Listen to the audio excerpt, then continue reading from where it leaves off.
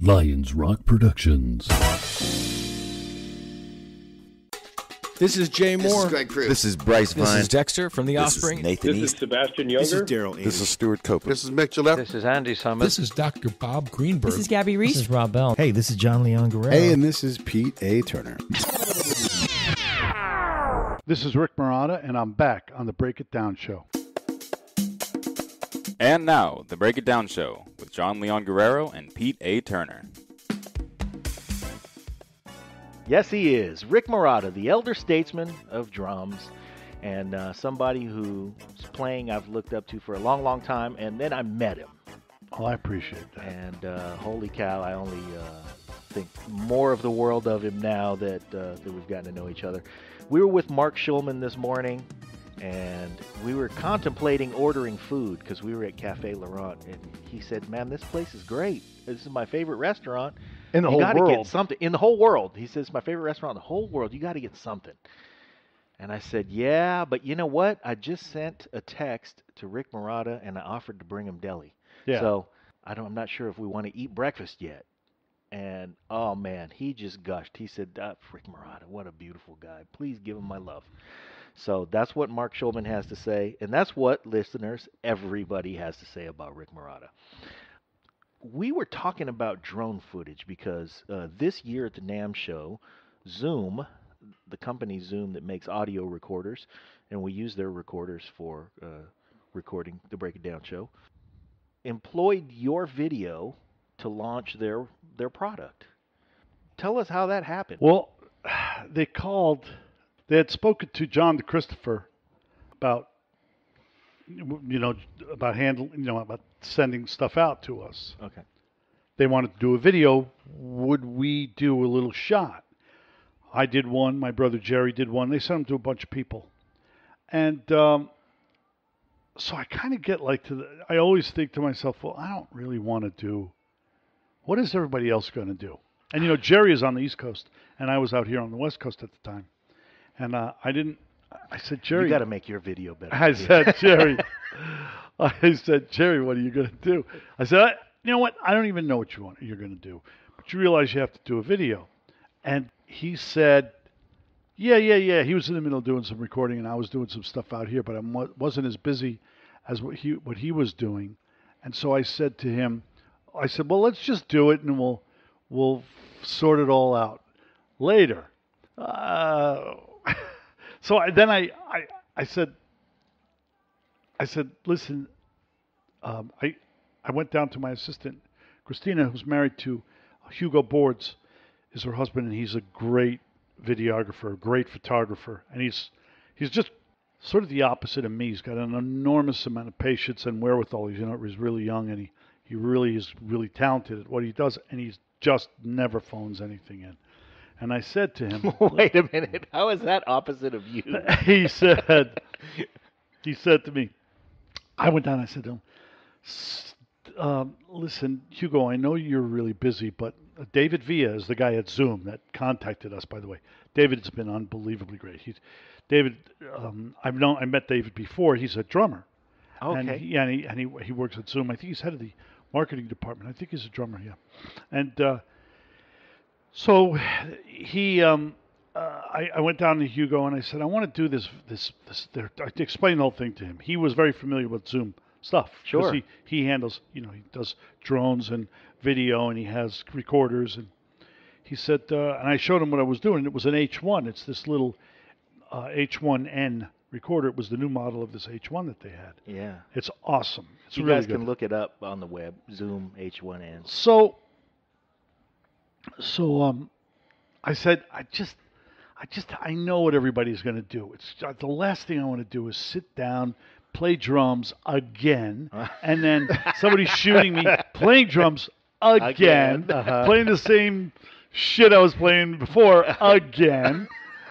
And so I see Christina, Hugo, I almost don't even have the words out of my mouth. He goes, I got it already. I know what we're going to do. Let's just set your drums. Let's get everything set up, and we'll do it. Yeah. So we went down to the studio. We didn't have everything really set up for recording at the moment because we're putting the studio back together for the 9th time after tearing it up, put it together. And we put it back together. We'll get to that. And then we got everything together. And he just started shooting. And Christina, my assistant, came in. And she's standing there. And she's directing. They were literally, it was really great. It was so much fun. She's real involved creatively. Yeah. He's real involved creatively. They almost didn't even talk to me about what I was going to do. Shoot here. And I could see the two of them talking. No, why don't you shoot him this angle here? Get a shot of that hi-hat. And then we'll do this and we'll do that. And so I just did whatever they said to do. You know, I just did it. I was kind of just tuning the drums and that kind of thing. Yeah, horsing around. And at the very end, I said, let's just do a shot. I think Christina or Hugo said to me, let's get a shot of you turning. I turned and I just smiled. Uh-huh. Yeah. And then it stopped, you know, and then we talked about it. And that should be it. So we shot that a couple of times. The point I'm making, the whole idea of it was, I never played the drums. Play anything. But it was shot so well, in my opinion. And Hugo does all his own editing, too. He does the editing for all the stuff that they shoot. Yeah. He just was up in Oakland. He was just there last week shooting. Oh, wow. There was this giant Hermes event that was going on there, and they hired him to shoot it. He's editing that now. These huge events. He does a lot of these big events where he shoots the events. He shoots the construction of the material, putting the event together. But they like that so much they hired him to shoot the events. Now they're starting to hire him to shoot the events themselves because the stuff's so good. Yeah. Anyway, so we sent this to Zoom, and David Villa sent me an email and said, "Man, it's really nice. Yeah. Do you mind if we use it to launch the H1N, the product, at the NAMM show?" I said, "Absolutely not." And I said, "But I really, I want you." And he said, "Can you tell me who that guy is that shot the thing? Because can we get in touch with you? Mind if we get in touch with him?" The next thing you know, Hugo was off to Patagonia carrying Zoom gear. They sent out the H6 and I think a couple other things.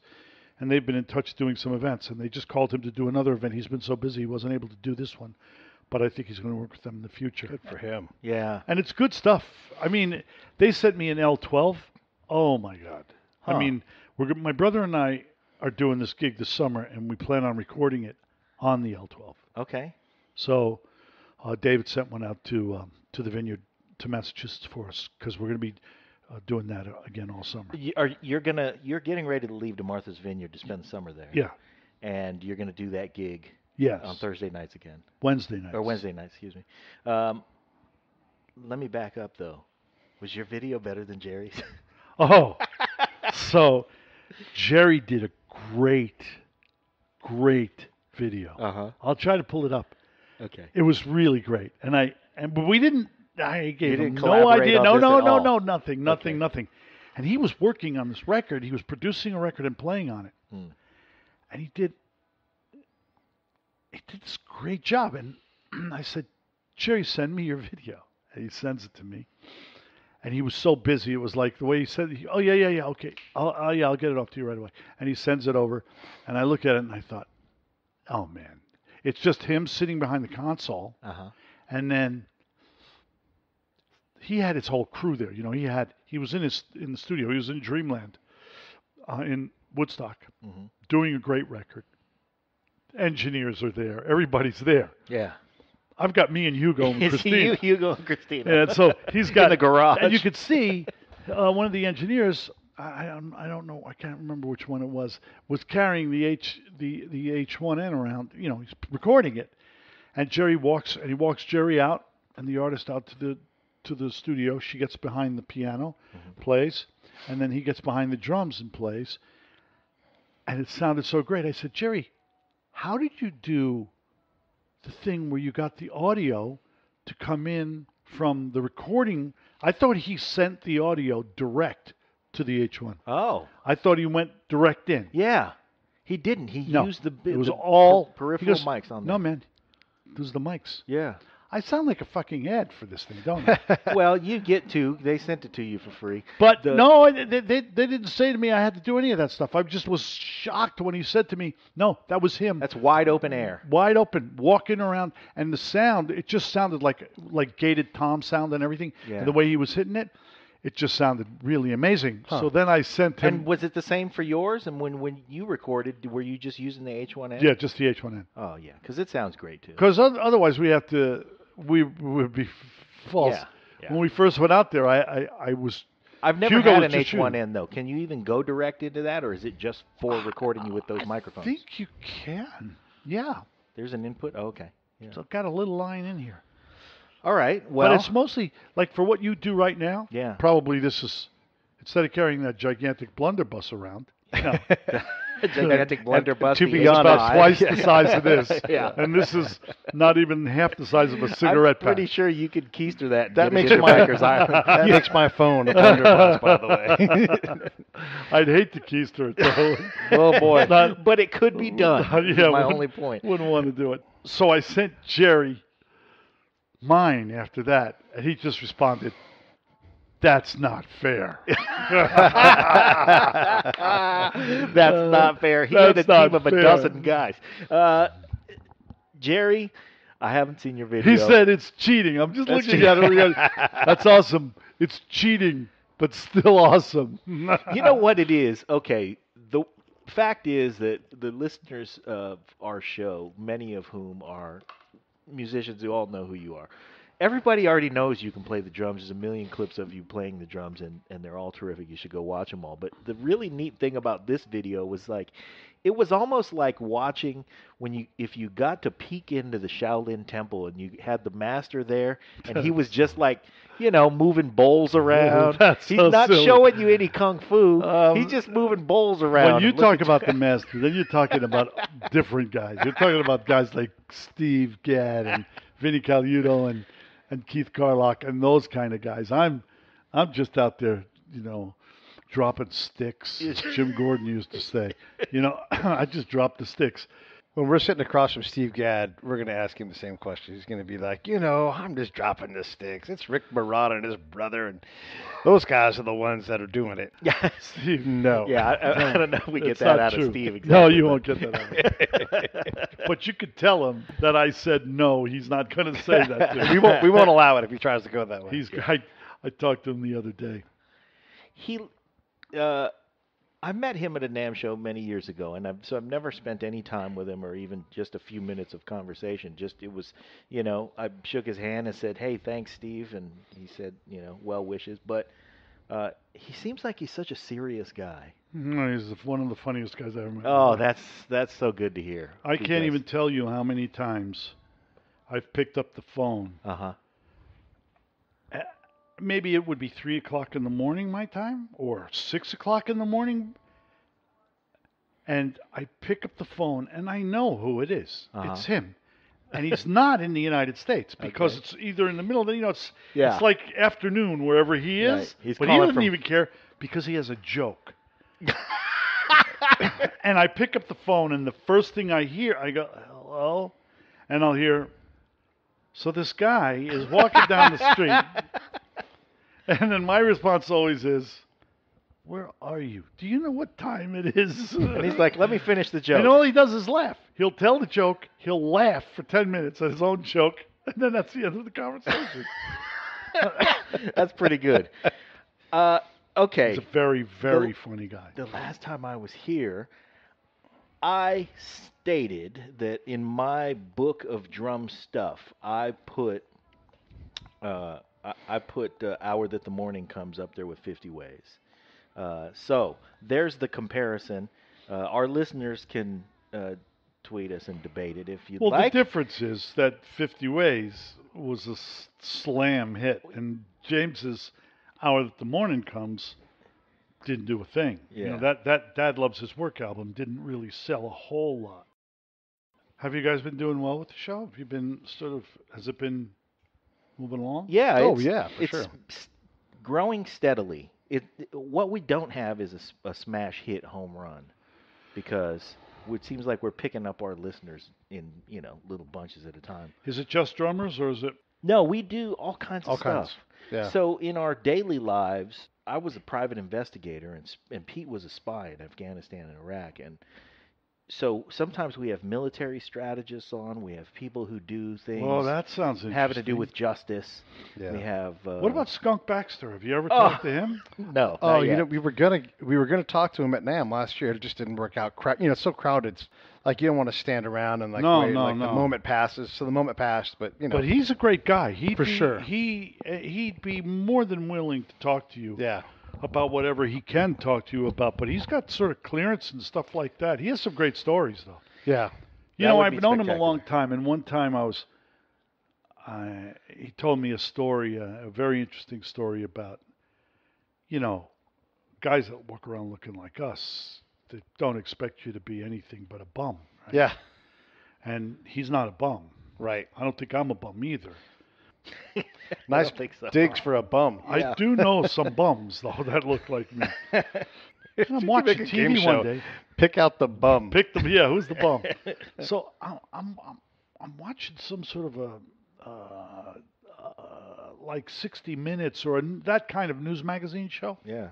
all about Jeff, all about just a little bit of him playing guitar, Uh-huh. and the rest of it was him walking into sort of like the Pentagon with a briefcase and a suit, looking exactly the same way, sitting down having a meeting with an Air Force general, and then they interview the general, and he's talking about how his strategy and stuff like that is really important to the armed services, to the government. Yeah. You sit with him. He's just great. He's a good guy, and he's a normal musician. He got way into this whole strategy thing and missile defense launch and all that kind of crap. Yeah. And it's interesting. I think he'd be a great guy for you guys, especially for you guys to talk to. Would be him. Yeah, that'd be terrific. I wonder Yeah. where he is. Love to talk to him. I ran into him. On Martha's Vineyard. As a matter of fact, year before last, before Jerry and I did the gig at Lola, sat around. He was at the same place that Jerry and I play. Uh-huh. He was there, and coincidentally, and someone else ran into him at the airport. Said, "I just saw Skunk Baxter at the airport." Yeah, he was just here last night or something. But I don't know where he is right now. I'll check into it. If I find him, I'll let him know that you guys are looking to talk to him, and I think he'd be interested in doing it because he could. Yeah, he could shift gears back Both, and forth all yeah. day long. Sure. We Wow. did that kind of with Stuart too, because Stuart Copeland, because he and I both have time in the Middle East and know enough Arabic to say hello when I'd like some coffee, kind of thing. Yeah, he grew up in like Beirut or something. Yeah, exactly. So there's always those little parallels. That, Does he speak the language? we didn't get too far into it because I barely speak it. I understand a lot more. They cussed at each other. Yeah, They're like, yeah, I know this, and I know this, and I know this, and it was Yeah. like two guys who were like, yeah, you've been to, whatever. Yeah. You get a Mexican next door neighbor for a little while, and you become friends. And the first words they teach you in Spanish are, If you just let's say teach you, praise let's teach you God the after, genitals. if you say praise God after everything you say in Arabic, which is pretty easy to say, it sounds like you're speaking a lot more Arabic than you actually are. It's just like, yeah, go down the street and turn left, praise God. It's like, oh, that guy really knows his stuff. So that's my level of Arabic. So right these there. guys went back and forth about 3 or 4, turns. They just, and it sounded like a conversation, and all they were saying was, "Hello, how you doing? Mm-hmm. How are you doing? Hey, what's up, man? What it is?" And it just kept going like that. And I then was you like, say "So what just afterwards, so happened?" what'd you just say? Not really anything. Yeah. It was the Did Arabic he talk version of about the his song. brother Ian? Did we talk about Ian at all? No, not much. Yeah. Not much. Talk I about got- Miles for a second, but yeah. I got to tell you, I knew Ian pretty well. Yeah. What a great guy. Huh. What a nice guy. And boy, he had a story. Wow. Not Middle East story that I knew about, but I think he was in Vietnam. Do you know anything about him? No, No. not really at all. You should find out a little bit more about what he did there. Really? Okay. He was one of those guys, from what I remember, and he told me about it, but he was such an affable guy and, a happy guy. And he used to go out with Courtney Cox. He was head of Frontier Management, I think it was. They had IRS records, not Frontier Management, IRS, and what was Miles' management company? It was the police, IRS, FBI, FBI. and whatever the agency was. Yeah. He was the agency guy. Miles was the management guy. He was agency guy. And Courtney used to work there, and they used to go out. They're actually second or third cousins or something, but they used to go out. And he told me a little bit about it. He was one of those guys that they dropped way behind enemy lines alone. Yeah. And you have an assignment. Yeah. Which you and know get what that home. is. Good luck. And you're on your own. Sure. Yeah. Yeah. We had Jack Barsky on. He's that, but he is a KGB spy, German-born KGB spy, who they dropped here in America. In like Ohio. Yeah, and they're like, be an American. And he's like, He okay. lived here 20 years. See if you can meet, the president or something. And then he just tries to figure out what he can do. And so when we talk, see, the thing is like he'll go on a show, like Good Morning America, because he's pitching his book or whatever, and they'll do like the 7 minutes with him.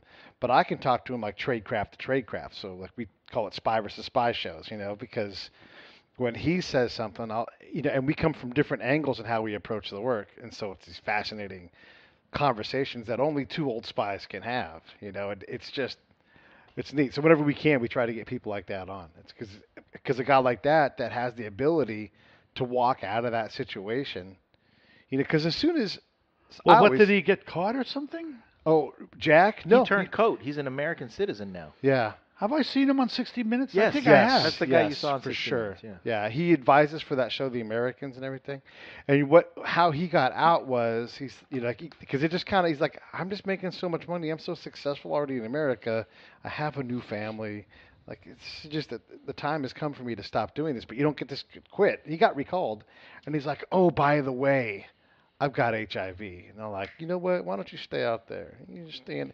And so basically, he was dead to them already, so they didn't have to kill him. And that's how he was able to step out.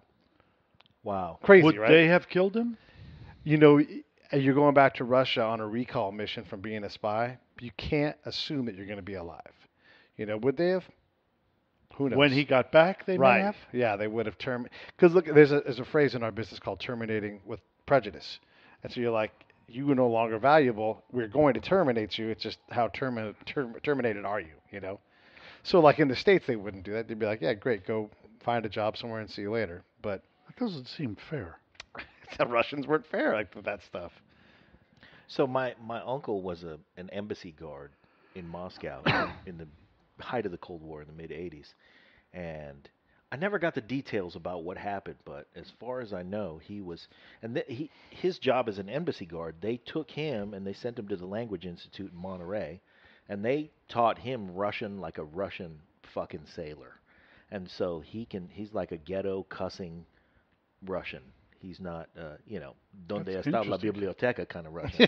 So they teach him that, and then they set him loose, but he's working in the embassy, and I never got the details about what happened, but there was an incident, and there were Russians who had been killed by Russians, and he was, I don't know, witness to it or whatever. So they had to yank him out of there, and they said, what do you want to do?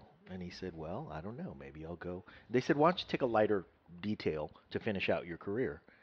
And he said, okay. And they said, go chill out for a little while. So they sent him to, I think he went to Australia for a couple months to do nothing. And then they said, when you're ready to go back to work, call us. And he called, and they said, okay, we're going to send you to Japan next. So they sent him back to Monterey to learn Japanese, and then sent him to Japan, and he finished his career there.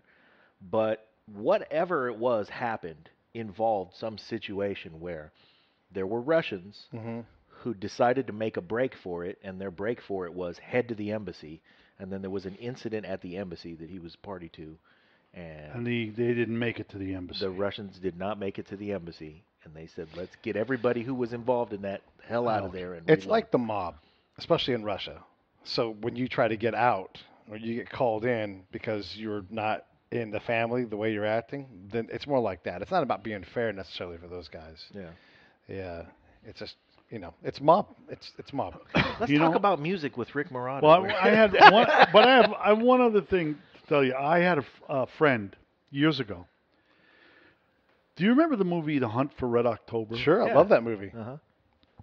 There was a guy in that movie who played one of the Russian sailors. Yeah. Blonde guy, and his name is Anatoly Davidov. Okay.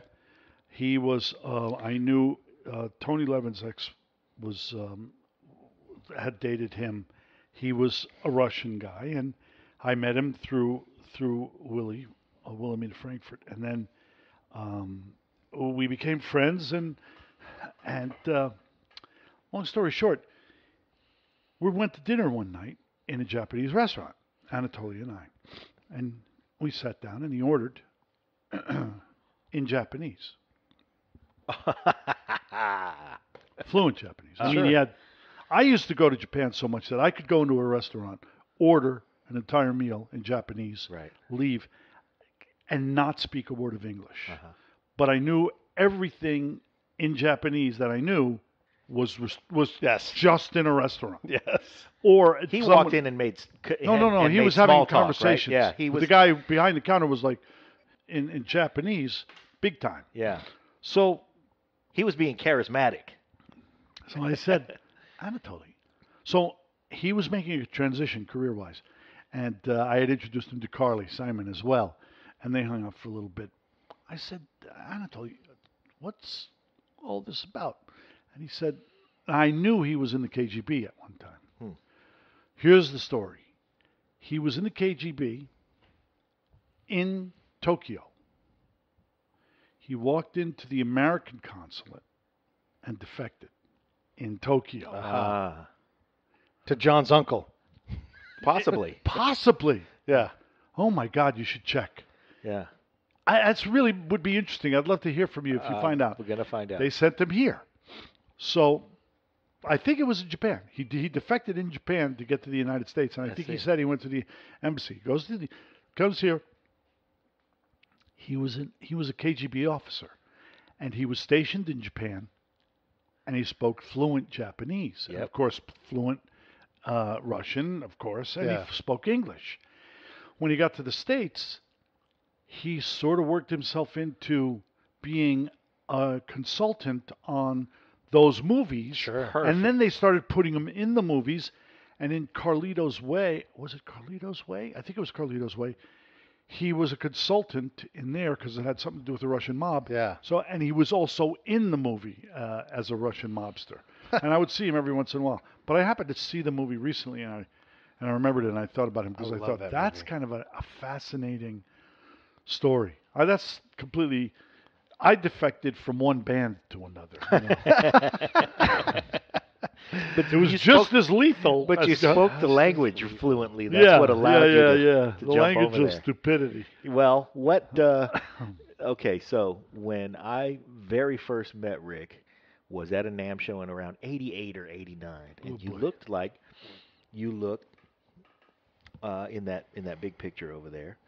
Hair was all dark. You were slick. The way I described you to Pete was, you know, when you're talking to a girl and you're having a great time with the girl, and then somebody walks in who's just taller and more masculine than you are, and he's probably This episode of the Break It Down Show is brought to you by Lions Rock Productions. That's us. We publish, evaluate, and develop podcasts just like this one, consult others to build their own, and create associated content and content marketing strategies. So if you're launching or expanding your social media presence, your business or your personal brand, or if you just want to take your media presence to the next level, reach out to us on Twitter at Pete A. Turner or at JohnLG69. at the Break It Down Show. There's 1,000 ways to get a hold of us. Now enjoy the show. And then somebody walks in who's just taller and more masculine than you are, and he's Who was that probably he's probably like he's got a shiny beard, and he's just got and that was Rick Marotta. Well, a few years have gone by, Yeah, that's and all you've changed gone. hairstyles once or twice, and you've changed beard styles once or twice, and Now I look like a bum for sure. and now we're gonna You put know, you I on was the game show. I was just about Choose to the shave bum. everything off, right, and go back to my normal look. The way this happened was I had to go down to Miami for a few months, and I went. I literally said, I do the weirdest things, have the weirdest conversations with myself. I can remember in a really, really terrible flight that I had on a Stevie Nicks tour. I remember getting off the plane, our plane. We were supposed to be landing in Boston. We couldn't. We ended up having to go back to New York. landed in New York after leaving Boston to go to the Midwest that night, do a gig. We got there like 3 hours late. There was storms everywhere. It was horrible. We got struck by lightning, and we landed in New York. And I remember walking off the plane. It was the very end of the tour, and I turned and my brain, I remember the words, I couldn't even formulate them right in my mouth because I was so, in my head because I was so Frazzled. I turned and I looked at that and I went, I don't do that anymore. And I turned around, went into, we were in New York, so I went off to my apartment. And I went home and I went, yeah, I'm not going to do that anymore. It was a year of just constant, being on the road is really, really hard. So anyway, this happened with the same kind of conversation I had with myself. I literally was on my way to Miami. And when I go to Miami, I have one close friend down there and another buddy of mine who's a really close friend of mine who flies back and forth from New York. He's actually the reason I went down there. And my buddy, my really good friend down there who comes up to the vineyard to play golf and stuff. We're good golf buddies. He's a doctor.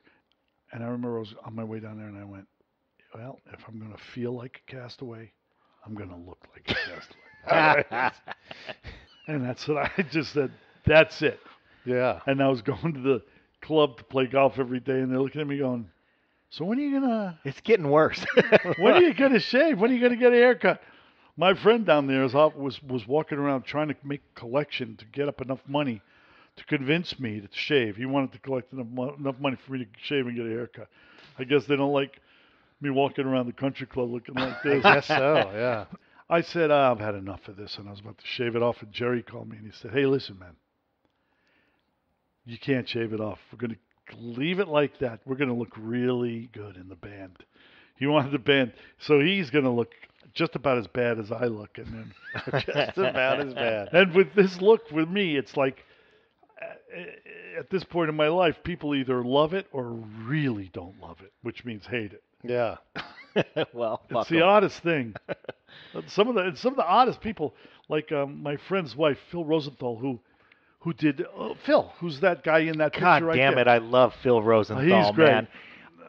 It's like he just opens up his mouth and funny spills out of it. All the time. Yeah.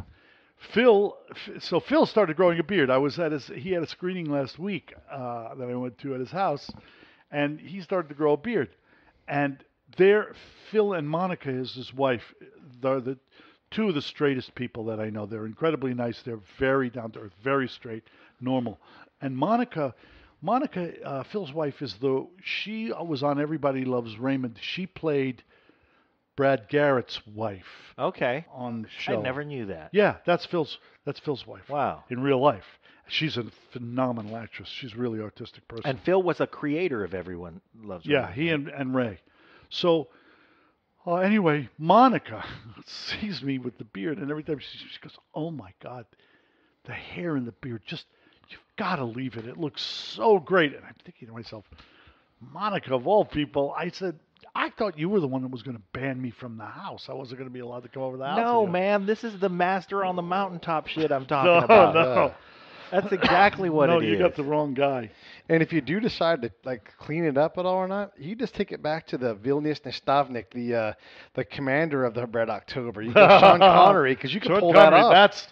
That's it. That's probably what it would look like. Yeah. But that was a great look for him. That was a great look for him. Yeah. Yeah, if I only looked like him. He was Mr. Universe or something at one point in his life, I think. Sean Connery was? Mm-hmm. Yeah, he was like a bodybuilder. Wow, I never knew that. I want to ask you one or two music questions because we are... hate that. Yeah, we're here.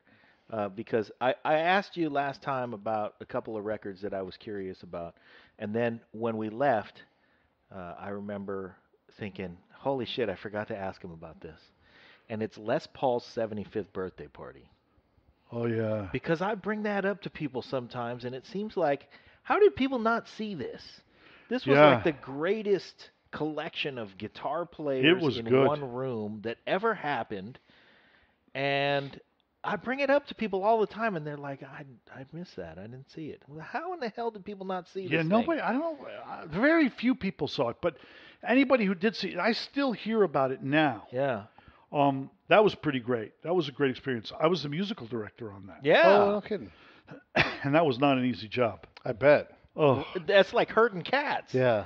yes. Dozens and Well, dozens dangerous and dozens cats. of cats. Let Not me like tell you- little 8-pounders, but like Yeah, big right. cats. So I was in New York, and they had asked me to do this special for Cinemax. I think it was Cinemax at the time, right? Yeah. Okay.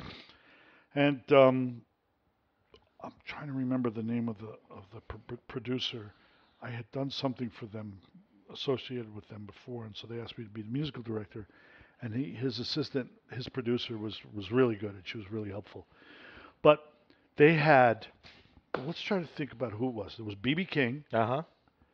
Well, there was Les Paul, Sure. B.B. King, Steve Miller from your neck of the woods. That surprised me. I was not as familiar with, of course, I love Steve Miller, but I always thought of him as the singer in his band, and I loved it. But when he went up there, I remember all the guitar players trading and, everybody being up there for a couple of songs.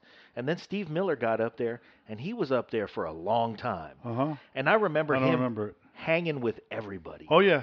And I just remember thinking, I didn't realize he was that kind of a guitar player. He's a monster. No, he's a good guitar player. And then somebody told me, he's Les Paul was his godfather.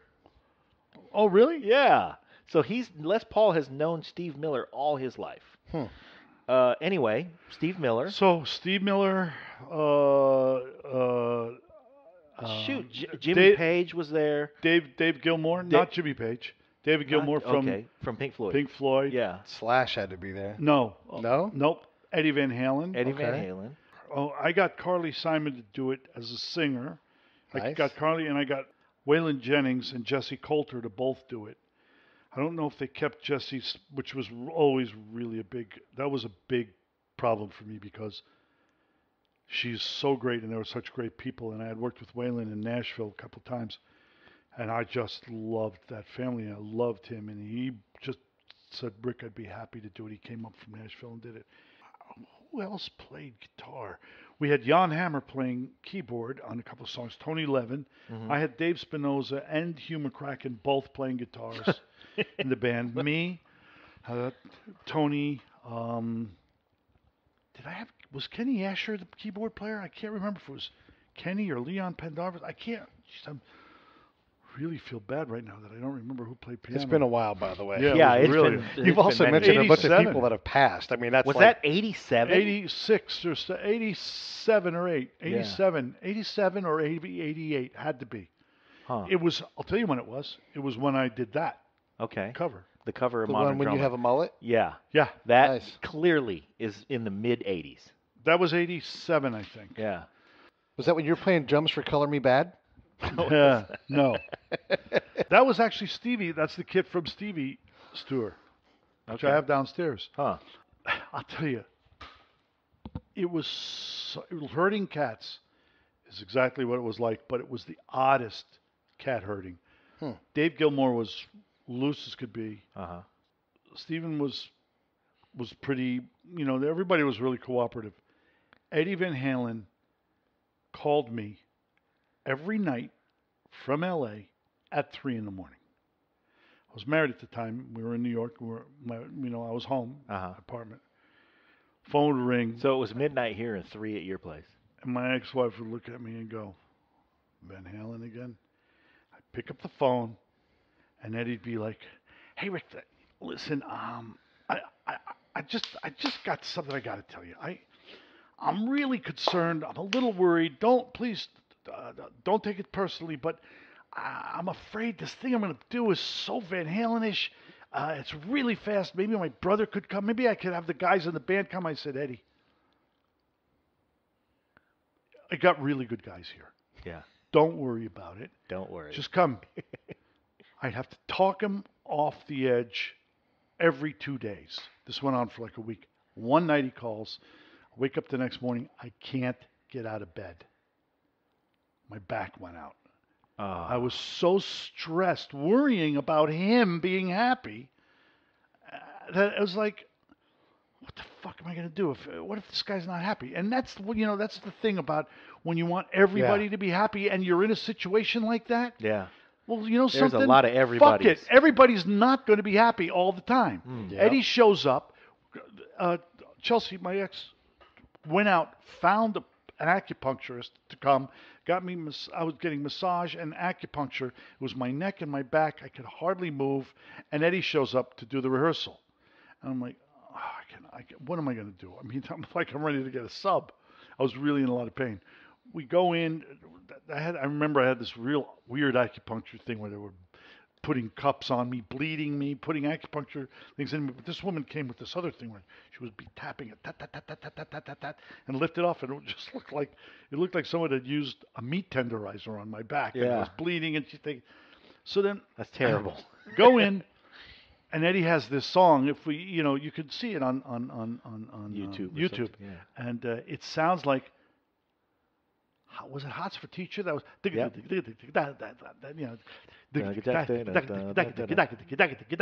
fast as I could play. He said, "Oh, it's got to be 2 bass drums." I said, "I'll have 2 pedals. I'll just use double pedal," which I never used. It'll be fine. It'll be fine.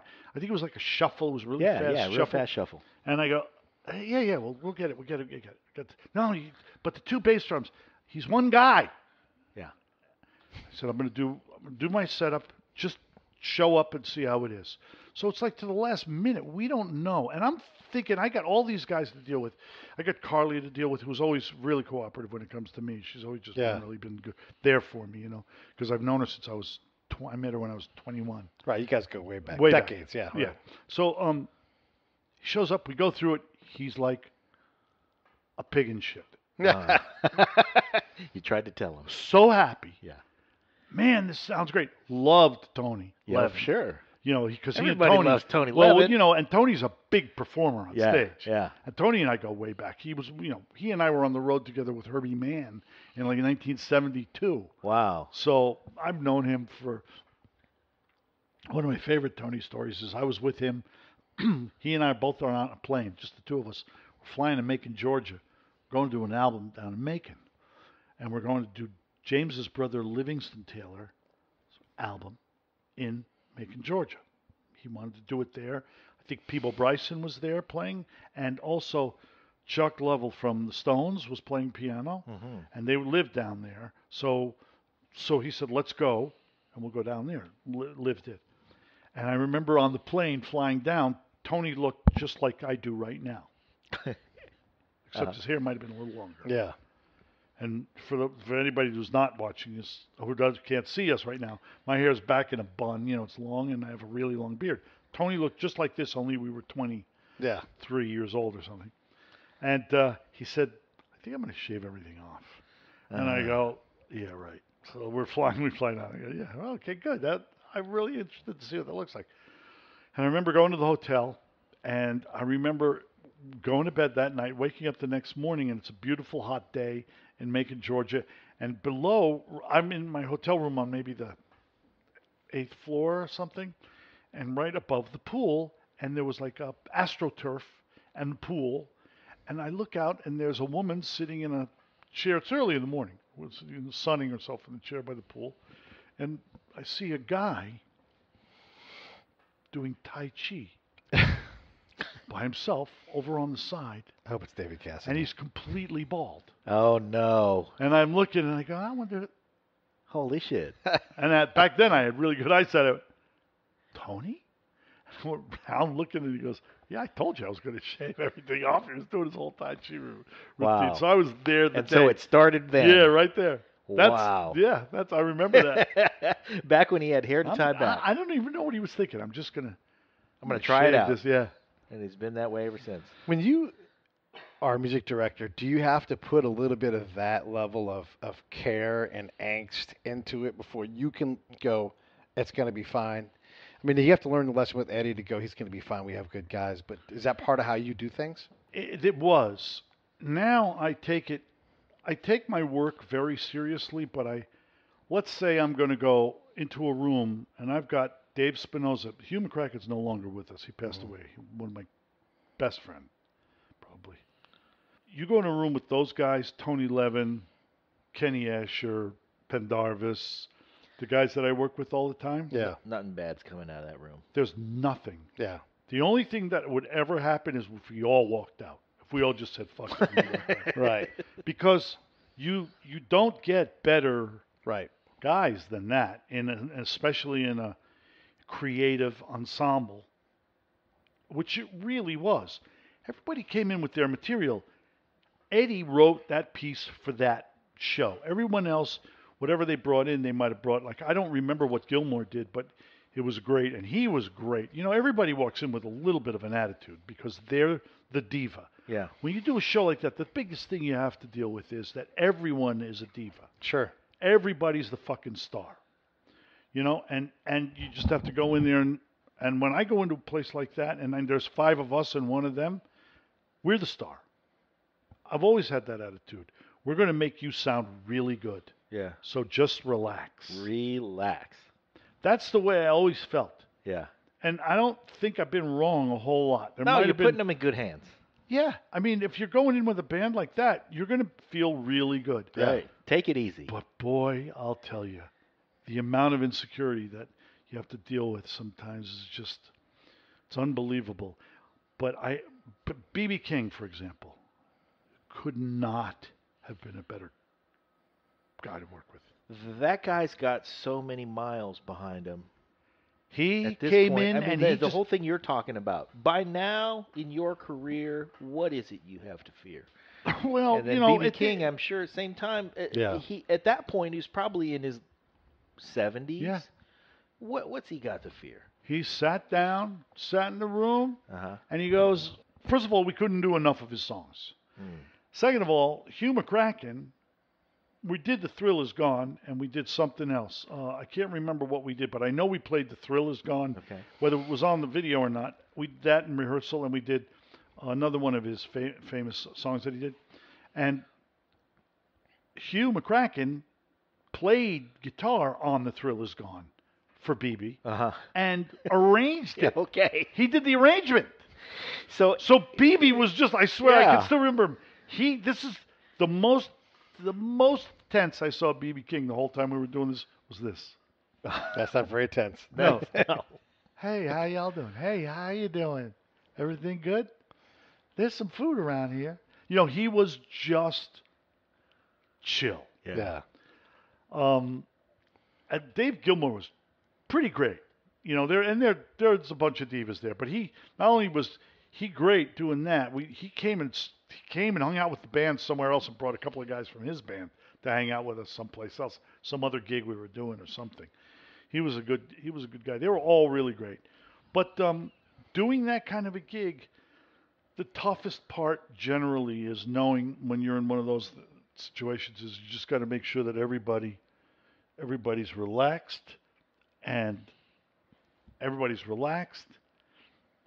just take Loose. care of them. Yeah. You know, you just got to do. When I say take care of them, I'm not going to hold your hand. Right. They're just going to provide him space to do his thing. You just do your job. If you do your job, they're in great hands. It's just like you guys, when you talk about the military, everybody does their job. Yeah. Something could go wrong. There's always Something chance goes something wrong. could go wrong. Every time, yeah. Yeah, but you do your job. There's nothing more anybody can ask you to do. It's the same with music. It's the same with acting. And, you know, I spend a lot of time with actors and producers because I do a lot of stuff. You know, I've been around that business a long time. I The thought he was walls. going to say, because I like hot chicks, and that's where the hot chicks are. Yeah. You know what? I'm kind of past the whole walking into the room and being that guy you said I was whenever you said you saw me. Because I wish he was here now. Sure, I like being around hot chicks, but they, you know, they think I'm an Uber driver or something. I got to tell you, there's this friend of mine. She's a friend of mine who's in town, and we've done some work. She's from Korea, and she's very young. And I'm doing a lot of work with this guy, Tom Cultipiano, right now, who's one of the writers on Everybody Loves Raymond. We're very, very close friends. And I don't know if I told you last time I saw you when you were here, I had been working on this children's stuff, like these He has a clown. He's a puppeteer. He has a clown puppet named Mr. Clown, and it's been on and on and on for years. And he works a lot with Ray Romano. They're very close, and when Ray does stand up and stuff like that, Tom goes with him, and when Ray does a movie, a lot of times Tom is on the set, and they collaborate writing. They wrote together for Everybody Loves Raymond, and Ray brought him in for that. And so I'm doing a lot of writing now of children's music. Huh. But we were having a tough time because it's hard because, for example, right now we're supposed to be working this week. That's what I'm working on here. I'm doing these charts now for these tunes that we're supposed to be writing. He came to me a while ago, and we had been talking about this. I've been writing a lot of music for his. It's all on YouTube and stuff like that. Writing. You're actually writing. Writing the music. Well, just playing them. I'm playing it into the computer and doing it all myself. Yeah, but you got staff paper out, and you showed me those chord charts and stuff. Yeah, I'm writing this stuff because, well, I'll explain this in a second. That's what I'm doing most of the time right now. Is I'm writing these. I'm writing mostly kids stuff. But I said, he goes, we gotta work some more music because I've been scoring mostly this stuff. But the point of the story was this Korean. He's been dealing with this other it's just for toddlers. This stuff this is educational for kids, and the Korean stuff is this company called Smart Study, and they have a character named Pink Fong, and they also have this thing called Baby Shark, which is 2 billion or 3 billion hits on YouTube. Jesus. It's a worldwide phenomenon, and the woman who's woman who's the woman who's in charge in the United States is a friend of ours, and she's young, as I said, and I met her through Tom, and her name is Bin, and she doesn't have any idea what I do. So Tom was telling me the other day they were out to dinner in Vegas. It was a convention last week. The head of children's YouTube content worldwide, who lives in Singapore, was there for the convention, and they met because Bin's company is huge in this. Absolutely huge. Yeah. So they're having her a out dinner to dinner. meeting. Yeah. And Tom also, because his is up and coming, and Mr. Clown and Pink Fong are doing a lot of stuff together. And they said somehow my name came up, but I'm not blowing my own horn or anything. I'm just telling you what the difference in people and what they. I know this woman very well. She was staying at my house. She's when I was gone out of town, she stays here because when she would come in from Korea, rather than stay at a hotel, I just said stay at the house months. Yeah. And we've been to dinner together and spent a lot of time together, and are good friends. The guy and my friend Thomas talking, and oh yeah, and so we're doing this stuff, and this guy Rick Marotta is writing the music for my stuff, and he goes, wait, Rick Marotta, the drummer Rick Marotta? Yeah. Why, you know him? No, well, I know who he is, and then he runs the laundry list he goes down a list of Warren Zevon, James Taylor, Steely Dan, Carly, bang, bang, bang. But he really knew a lot of stuff. Can I meet him? And Ben says, meet Rick? Why would you want to meet him? Meet Rick? Only the guy because said, I stay at his home. Do I know he's not homeless? They turn to her and they go, he's Rick Marotta. He's really good. He's a well-known musician, drummer. He is? He drove me here in his Camry. Seriously, when I say I'm an Uber driver. Okay. Jesus. Well, such is your lot in life, but there are some of us you don't have fooled, and so I'm glad he was one of them. I'll tell you though. Did he come by? Did you meet him? Well, they had a dinner and they asked me to go by, and I did meet him. Okay. And I have to tell you something. Sometimes that can be as big a nightmare as working with divas, because it's all the same question. Yeah. It was really not. It was one of those times where you meet with somebody that's kind of a fan. that is just a really good person and knows how to have a conversation. Uh-huh. You know, it's like he knew stuff that made me very interested. You guys know from being around me, you'll know that if you ask me a question, we talk. Sometimes it's interesting, sometimes it's boring. You know, Yeah. but he knew stuff that was interesting, and he asked me stuff that was I had interesting It answers. wasn't the for same him. thing that you've been asked a million times. No, but I was getting into like he knew I would mention something, and he would mention the song title, or I would mention a song title, and he would know guys that played on it, Yeah. or something like that. And then one of his favorites, I think, he knew a lot about Warren Zevon, and it's always whenever I could talk about Warren, I always feel good because there's just a lot of history with Warren Zevon and me. Yeah. And Waddy, and we're talking about Waddy and Warren and Jackson. Oh, one of his favorite artists ever was Jackson, and I got to tell him a couple of Jackson stories that were interesting, and it was just really nice. But sometimes it can be like the same thing over and over. It's like you're in an interview, Yeah. and you're really just at a dinner party. Yep. And the one thing that I got to tell you that everybody asks all the time, what is it like working with Steely Dan? That's the one you get all the time. Sure. So one time, I don't know, about 10 years ago, when Walter was still alive, which I still having a hard time processing the fact that he's gone. ASCAP did a tribute to Steely Dan night. They do that. I was there for the tribute to Carly. Actually, Carly came to town, and she asked me to go with her to the tribute for her. And I went, and when Donald and Walter were coming to do the tribute for Steely Dan, they said, "Oh, well," they wanted them to play. And so I said, "Well, why don't you get the guys that we worked with? So why don't you get, like, Marotta's there, and Mike McDonald is there, and I guess John Beasley, Neil Steubenhouse." So anyway, they just said, so Mike McDonald sang, and we did 3 or 4 Steely Dan songs. Yeah. And Michael sang the songs. And then they asked, this is a big thing. This is a big ASCAP thing at the Beverly Hilton Hotel. It's where they have the Oscars or the Golden Globes and stuff like that. Where they've had the Golden Globes and a bunch of stuff. So they said, we'd like you to speak. And Donald and Walter said, no, we don't want to speak. But you know what? We'd like Rick Marotta to speak for Oh, us. jeez. So my bit that I did, I said about, they called me from the people that were organizing the whole event. There's like 800 people there, I think. All industry, big record industry. Mm-hmm. They were like, it was incredulous to them. They were like, what, Rick? Well, I have a strange request.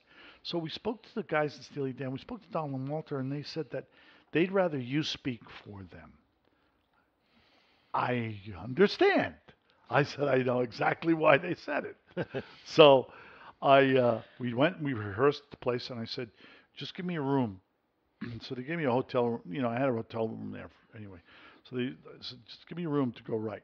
And I went up and I just scratched out a couple of bullet points. I went downstairs. And basically what it was I walked downstairs. When we did the show and came that part, Marilyn Bergman came out and said, we had a strange request. People wanted, Steely Dan asked for, the guys, Donald and Walter asked for Rick Marotta to speak. And she was not, when she's announcing me, she was like, we don't really understand why. So I walk out on stage and I start the whole thing. I remember, good evening, thank you, Marilyn. And I remember I had just 2 weeks earlier, I had been there for ASCAP awards dinner where I got an award for one of those awards for Everybody Loves Raymond. There is a row of ASCAP music awards on the shelf. So I was getting one of those, and it was the first one I ever got. And when I walked up, I was really nervous.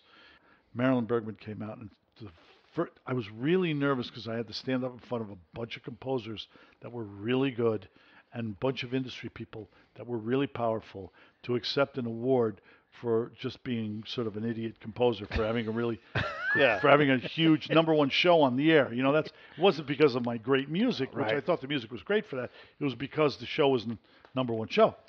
So I was really nervous about that, and And I remember she put me right at ease because she walked out and she said, "Ladies and gentlemen, welcome to the Ass Crap Awards." And I just cracked up. She had misspoken, Yeah. and she caught herself. The whole place went nuts. Yeah. So when I walked out, I said, I was really nervous to come out here and speak, but I have to tell you, a couple of weeks ago, I was really nervous because I was coming out to accept an award, and Marilyn came out and introduced herself for the beginning of the night. Welcome to the certain whatever annual ASCRAP Awards. And that was it. The people in the audience went crazy. I see Marilyn Bergman grabbing the top of her head like, what have we gotten ourselves reliving into? her moment. And so I said, I'm really glad that Donald and Walter had asked me to speak because I'd like to get something off my chest. Everywhere I go, the first question that anybody asks me, I've worked with a lot of people, John Lennon, Carly Simon, James Taylor, Jackson Brown, Aretha Franklin, Roberta Flack, I just threw out a bunch of names. I said, but everywhere I go, the first question anybody asks me is, what's it like to work with Steely Dan? And I said, so what I'd like to do is tell you all that I have here in the room right now, and when you leave, you can tell everybody else what it is that I'm telling you. And then I told them a story. And I just told them a story, a real story about doing a session for Steely Dan. And I did, I put I sort of amalgamized it. I put a few different stories together. They're all wrapped into one. From one story, from five It was a greatest sessions. hits story. Yeah, that I made it all come to one, and it was really funny. I like that kind of stuff. Yeah, it's on YouTube, everybody. You can go search it out. Is it? Yeah. I saw that on YouTube. I don't remember exactly what the story was, but as you're saying it, I can go, yeah, I remember that. I didn't know it was on YouTube. Yeah. And we know you're totally busy, man, and I really appreciate you taking some time with us, but we're going to get out of your way so you can get back to work. Great. But we wanted to just say thank you for having us. I didn't say anything interesting today. I haven't I even know. had a chance. We were waiting for you Yeah. to get started. Let me press record. Last time we saw you was at the Roland Totally Drums event Yeah. a couple weeks ago. And here's the interesting thing that happened. We had a great time at that thing, met a lot of people. It was a lot of fun. One of the people we met outside was Greg Bissonette. And, I had met him at a NAMM show years ago as well, so I talked to him for a minute. And then, of course, I had to pitch him. I gave him a business card, and I said, hey, we'd love to have you on the Break It Down show. We have mutual friends and all that. And he gave me exactly what is the best you could expect, which was yeah, sure, I'll do it one of these days. Nudge of the elbow. And I was like, okay, we'll have to run into him again. Why would he not do it? He would. He just, he's on the road. It wasn't so even he's that busy. it wasn't even that much of a yes no. It was he said, "Oh yeah, that sounds great." Yeah, it You know, wasn't. like, He wasn't sure, standoffish or anything. God, no, he's he's the complete opposite everybody. of that. Yeah. Everybody always says nice things about Greg Bissonette, and I knew Greg's dad. We all knew Greg's dad. Greg's dad's, let's face it, more famous than Greg or Matt. Anyway, he gave me the yes, I'll do your show, but it was one of those someday. So then we were upstairs and we're walking down the hallway, and we had to kind of nudge out of the hallway to get out of the way of somebody who was walking down the hallway, who we later found out was Jimmy Jam, and he was really nice too. But then I ran into Greg and you at the same time, and when he saw that we knew each other, it seemed like he got a whole lot more serious about, I'll do that show one of these days. We really will. So what I want to say is we appreciate all the great stories that you tell us when you come on the show, and we appreciate that all I got to do is throw around the name Rick Marotta and I get into places. That's not true. You guys are bullshitting. But I'm happy to hear that, and I'm also happy to hear that I hope that Greg does it, because he's also loaded with stories. He's a great guy to talk to, and he's a very, very humble, very modest guy. Yeah. Very talented guy, and he'll be more Very talented guy. He's more focused than I am. He'll He is talk to all you. about that work, man. We talk about playing through the fly shit, and he's got a Sharpie, and he's writing on his snare drum head to make sure that he doesn't miss the change. Yeah. That guy is disciplined. Yeah. So, There's a lot of guys that are like that. I mean, I have to be honest with you. If I'm in a work situation in that environment, I try to be a little different than this is how I act. But when it comes to work, yeah, I try to be really professional. you're all business. Yeah, It's as long as that's why you've people enjoyed a 50 something year career. Well, it's people gotta. As long as people treat you with respect, you treat them with respect back. And if people are going to respect you enough to trust you, you gotta respect them enough to To be worthy of the trust. be worthy of the trust. Exactly. Yeah. I feel that way. If people are going to take advantage of you, you just go home. Yeah. But if you're just going to go out, if you're going to go out there and people are going to trust you, do the job. Okay, so Greg, come do the show. We're going to talk about some things that I think you'll find interesting. Yeah, I'm going to ask him about South 21st Shuffle, which probably he hasn't talked about in a long time. I'll be happy to listen to an interview with Greg. All right. There you go. We didn't talk about the work this summer. I should have talked to you about it. We're going to be playing all summer. We're doing this Steely Dan tribute thing that my brother has going with 2 drummers. We're doing a casino in Schenectady Okay. in July, I do a soft shoe up there. It's really nice. and we're doing Daryl's Place in July All right. with that band, and the Marotta Brothers band is working all summer at Lola's on Martha's Vineyard. If anybody's on Martha's Vineyard, for the Wednesday summer. nights. Wednesday nights. It's popping. It's Wow. really good. The Joanne Cassidy, the singer, who actually was produced, her first album was produced, Livingston Taylor, is a phenomenon. She is unbelievable. My jaw dropped when I didn't have anything to do with putting this band together. Jerry did it, and John Zeman and Zoe Zeman, they're so good. And Wes Naj, great keyboard player.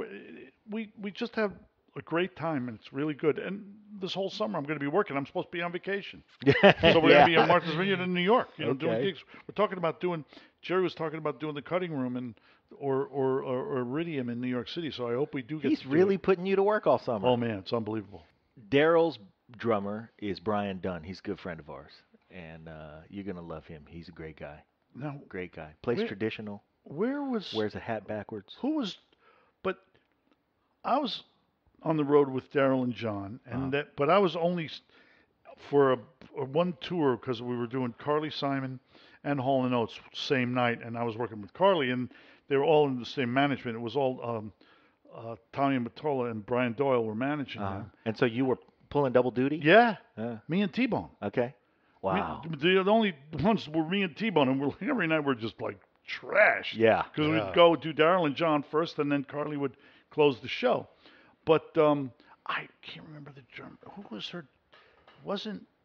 It was someone else playing drums at that Well, time. Brian started after T-Bone passed, so it's later. Actually got that gig. Who was the other guy that had it before him? I can't remember right off the top of my head. Yeah. But, it was one of those things. Brian was playing with Chuck Loeb, and I think when the gig came up, somebody happened to mention to Chuck, and Chuck said, you should take a look at my drummer's name is Brian, and I'll send him down. And, it was one of those situations where he just stumbled in at the right time. Or no, he was playing with Chuck Loeb, and Chuck Loeb had always been a kind of a mentor to him, and he was playing with the Average White Band. Yeah. And the percussionist who's in Daryl's band now also came from the Average White Band, or the bass player.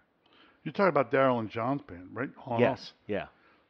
I want to see. Now, I'm but just this hoping happened they're within not the on last the road. few I want years. to see Daryl because I haven't seen him in a while, but I want to see him and talk to him because I need to pick his brain about Lyme disease. Ah, Because I have the same thing. I have this. This is the second time I've gotten Lyme disease, and this one is the residual. Yeah. This is the one where they got rid of it, but it sort of gets in. I've just had to have stays this. in there. Yeah, I had to have this procedure done on my spine where I had to have these injections, the PRP, where they take your blood, your platelets, and they inject them into your to heal. Yeah. Because I wasn't able plasma. to. Yes. And Daryl had it too? Daryl didn't have Regenex, but he has he had Lyme disease to where it was so debilitating. He thought he was going to die. Wow. And I saw him being interviewed. And Jerry worked with Daryl for years, Daryl and John for years as well. And he was telling me about Daryl. And I wanted to talk to him because nobody on the West Coast knows anything about Lyme disease. That's true. Nobody. My doctors here, when I talk about it, they go, yeah, we don't know anything about that, but they'll talk about something else. So that's why when I'm going back east, I'm leaving next week to get back home. And we can't make bagels worth of shit out here either. They're on tour. They're on tour with Train right now. Oh, yeah, that's true. Yeah, Hall & Oates. Seriously? Yeah. Oh, man. You know, Ray Romano from Everybody Loves Raymond, Ray and I play golf. I played with Ray this week, and I think I'm going to go with him to New York next week. And Ray said, when we're in New York, do you want to play Liberty National with the lead singer from Train? Mm-hmm. Oh, Pat, yeah. Because he's a golfer. That guy's a spectacular performer, too. He's got the to be crowd really good, just eating out of his hand. I didn't know long. that they were out with Daryl. I got to get now. I got to get ready to find this guy to find out how I can get a hold of Daryl. I could. Here's something that I'm gonna get a real kick out of saying. We'll put you in touch with Daryl. I talk to Brian all the time. We'll put you in touch with Daryl. Yeah, by the way, speaking of Lyme, my girlfriend's son got it in Scotland. And so in Orange County, there's a guy that's like a specialist in Lyme. Really? Yeah. And so I'll Do you have that info? I will get it for you today or tomorrow, depending on when if I Great. forget and everything else. But I'm going to see. I have 2 doctor's appointments in Massachusetts. Mm-hmm. Yeah, I mean, this is Lyme Central there. Right. But yeah, that's a pain literally a pain in the neck. Yeah, right. Well, let's button this thing up. Yeah. Rick Marotta, thank you so much, man. We love My you. pleasure. We love every time you're on the show. My pleasure. I hope this We'll see recorded you well. It did. I don't know if I Great. said anything good. No, you were awesome. You we were kidding just me? having we may as well be having drinks or something, you know? That's kind of the point. Exactly it. Yeah, that's when we know we've got you. Rick Marotta, everybody.